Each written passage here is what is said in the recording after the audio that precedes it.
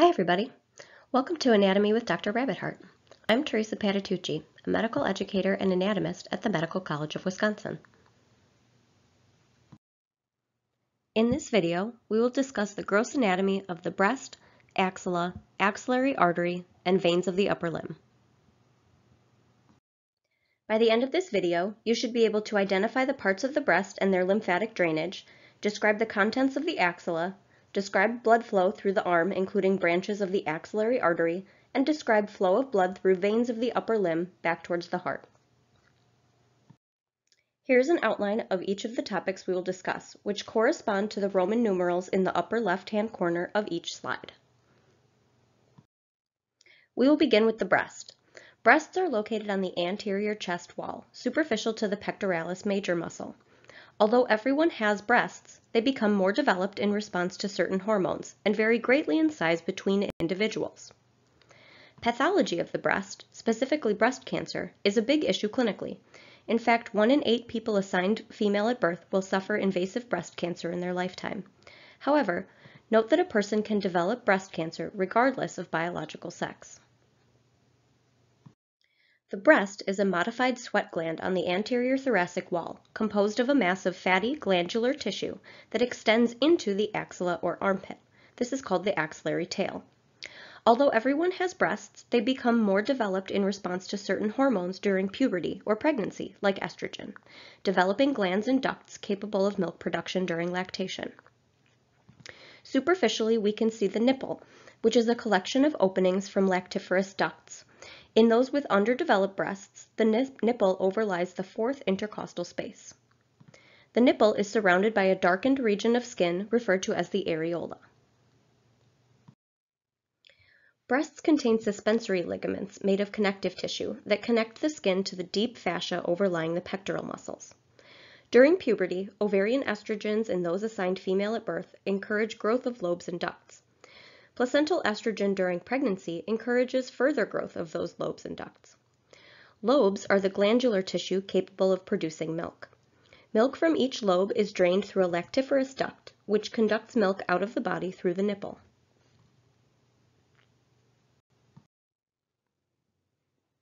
Lymphatic channels carry lymph from the breast to lymph nodes in the axilla and thorax.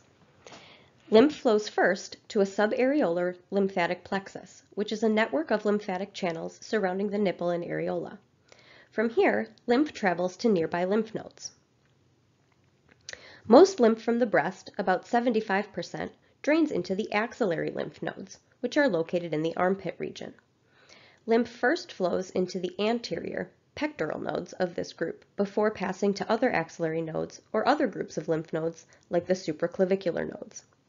Some lymph from the breast may also flow medially to the peristernal lymph nodes. Finally, lymph will be drained into the venous system via the lymphatic duct on the right, as shown here, or the thoracic duct on the left. Lymphatic drainage is incredibly important in the spread of breast cancer. Cancer cells that developed within the breast can metastasize or break away from the tumor and can then travel through lymphatic channels to seed in nearby lymph nodes. From these nodes, cancer cells can continue to grow and spread to other nodes or into the venous system. Note that often during surgeries to remove cancerous breast tissue, lymph nodes will also be collected and analyzed to determine if the cancer has spread from its site of origin. Now let's move on from the breast to discuss the axilla, which is the anatomical term for the armpit. The axilla is a passageway conducting neurovasculature to the upper limb. The medial wall of the axilla is formed by the ribs and laterally bounded by the intertubercular groove of the humerus. The posterior boundary is formed by the latissimus dorsi muscle and scapula, while the anterior wall is the pectoralis major and minor muscles. Although this may not seem like a very exciting place of the body initially, this fat-filled passageway is important for conducting neurovasculature between the thorax and upper limb, including the axillary artery and axillary vein, and the brachial plexus, which supply the upper limb.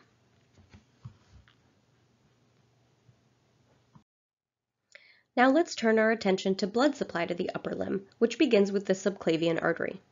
The subclavian artery carries oxygenated blood from the heart to the upper limb. As implied by the name, this vessel passes deep to the clavicle to enter the axilla. Once the subclavian artery passes the lateral border of the first rib, it changes names to the axillary artery.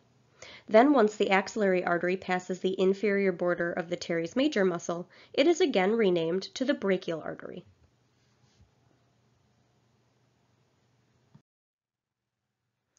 The axillary artery starts at the lateral margin of the first rib and continues to the inferior margin of the teres major muscle. We can divide the axillary artery into three parts, where the second part is the component laying deep to the pectoralis minor muscle. Each of these parts give off several branches. The axillary artery has 6 branches. Off the first part is the superior thoracic artery. This is a small artery on the anterior thoracic wall and may be difficult to find in a lab setting. The second part of the axillary artery has 2 branches, the thoracoacromial trunk, which emerges from under the pectoralis minor muscle and immediately gives branches towards the pectoral muscles, acromion, and clavicle and deltoid, and the lateral thoracic artery, which runs superficially along the serratus anterior muscle and partially supplies the breast. The third part of the axillary artery has 3 branches. First is the subscapular artery, which tends to be pretty large. Then there are the anterior and posterior circumflex humeral arteries, which wrap around the surgical neck of the humerus. The subscapular artery also gives off 2 branches, the circumflex scapular artery, which wraps around the lateral aspect of the scapula, and the thoracodorsal artery, which runs inferiorly to the latissimus dorsi muscle.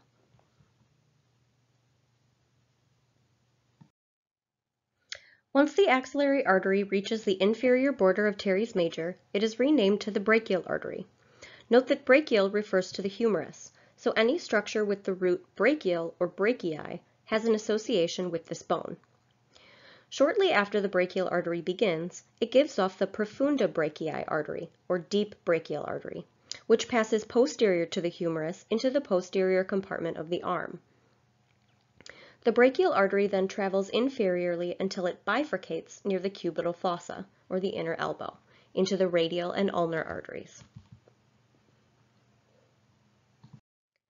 Although your focus from this video should be on the axillary and brachial arteries, for the sake of completeness, we'll briefly discuss where blood goes after the brachial artery. Near the cubital fossa, the brachial artery bifurcates into the radial artery, which travels along the radius, and the ulnar artery, which travels along the ulna. The ulnar artery gives off the common interosseous artery, which immediately divides into the anterior and posterior interosseous arteries. The ulnar and radial arteries enter the hand and then anastomose at the superficial and deep palmar arches. From these arches, common and proper digital arteries provide blood to the fingers. Okay, so let's put that all together. Blood enters the arm via the subclavian artery, which becomes the axillary artery at the lateral border of the first rib. This then becomes the brachial artery at the inferior border of teres major. Near the elbow, the brachial artery splits into the radial and ulnar arteries, which travel to the wrist where they contribute to the superficial and deep palmar arches. Pulses can be felt a few places. So from the brachial artery, either in the medial bicipital groove or the cubital fossa, and the radial artery either at the wrist near the base of the thumb or in the anatomical snuff box.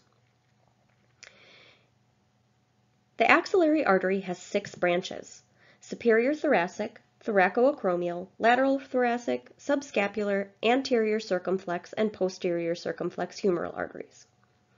Subscapular additionally gives off the circumflex scapular and thoracodorsal arteries.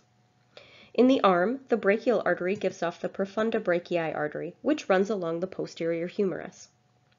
In the forearm, the ulnar artery gives rise to the common interosseous artery, which splits into anterior and posterior interosseous arteries. Of course, blood also needs to be returned from tissues of the upper limb back to the heart. Superficial veins drain blood from the skin and other superficial structures. These include the cephalic vein, basilic vein, and median cubital vein. Deep veins drain blood from deeper structures and closely mirror the arteries. Brachial veins run with the brachial artery. Then the brachial veins merge with the basilic vein to form the axillary vein. The axillary vein then becomes the subclavian vein. Note that the cephalic vein drains into the subclavian vein. Before we wrap up, let's pause to check your understanding.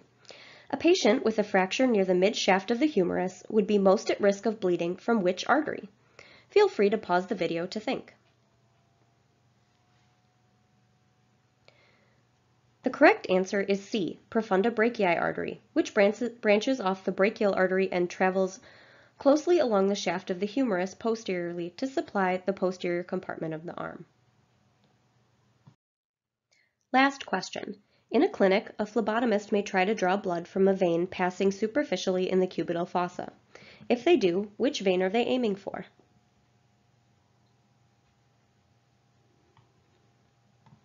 The correct answer is the median cubital vein, which lays just deep to the skin in the inner elbow. I hope you have enjoyed this video. If you like my artwork, subscribe to my channel or follow me on Twitter or Instagram at @DrRabbitHeart.